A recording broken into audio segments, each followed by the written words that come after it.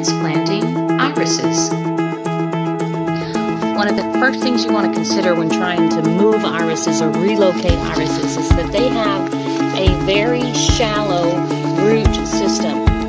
Use a tool if you need to loosen the soil around the irises, but use a hand tool to remove them from the dirt. Lift all of those roots you see here right along with the full rhizome if possible, so that you have the best chance of them surviving. Separate them as well. Gently pull that child from the mother plant. More flowers this way and more plants. Move them as soon as you can into their new home. They don't want to sit out for too long, and plant them at about 2 to 3 inches deep, just like you found them. They like to sit right on the surface of your soil, so don't put them down very deeply or they won't work well. Water it in with a gentle stream, clean up, and then sit back and enjoy those irises. Meet me in the garden